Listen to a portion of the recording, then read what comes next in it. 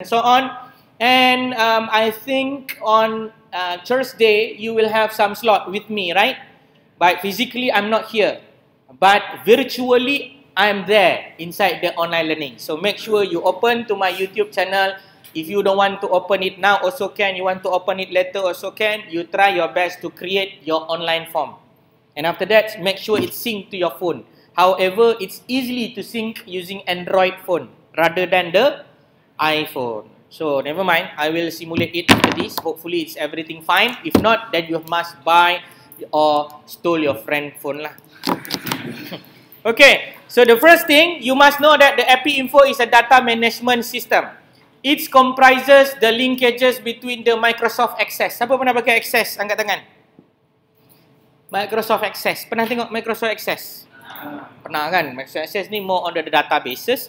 So the epinfo actually utilize that kind of simulation using the Microsoft Access. So I'm going to open it something for you so that you can capture what I meant by this explanation. And then by the end of this particular course, you also will know all these following terminology. The first one is a database. Database ni maksudnya pengkalan data. Pengkalan data ada dua. Satu secara manual dan satu secara digital.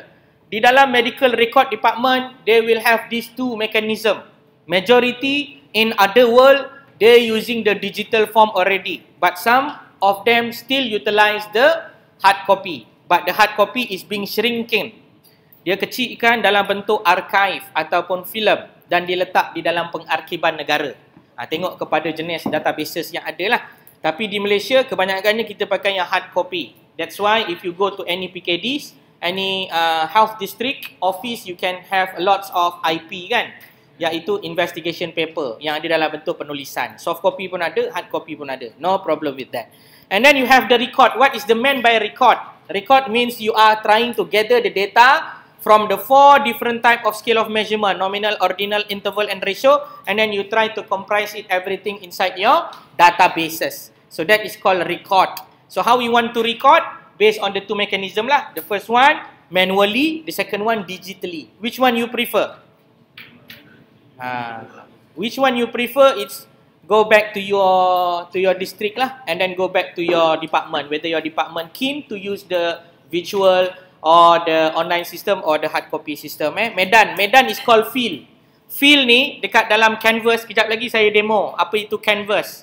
Dia adalah bermaksud variables. Variables ini maknanya apa? Pem boleh ubah. All the field and variables need to be set by you. And if you wrongly decide what kind of field or what kind of measurement, then you will wrongly collect the wrong data lah. You want the age in numerical, but you ask people how old are they in terms of the checkbox. Tanda kan dia punya umur. Habis. Terus tak dapat data nak kira min umur. Kerana apa? Umur dah jadi dalam bentuk nominal or ordinal despite of the numerical values. Faham kan?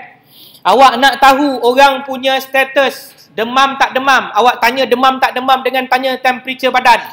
Awak tanya demam tak demam, awak dapatlah demam tak demam. Betul?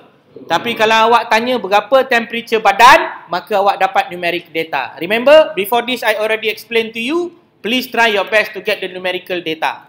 Even though the system is already established there, indicate only the symptom, but remember, as the environmental health officer, you need to know the numerical data is much more powerful in terms of making a prediction. Jelas? Jelas tak jelas ni? Apa yang jelas?